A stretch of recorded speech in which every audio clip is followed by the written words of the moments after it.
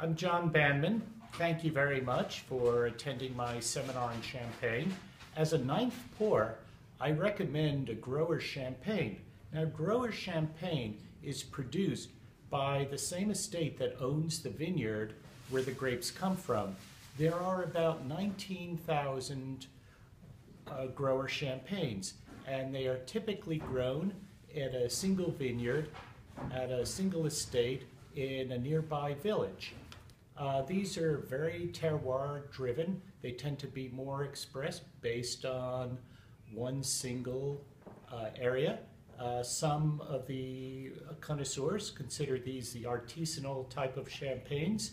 Very often they're released earlier, and they typically do not blend through the different regions, so the true terroir expression is very much expressed. So I hope that you please do a number of these tastings to add to your champagne repertoire.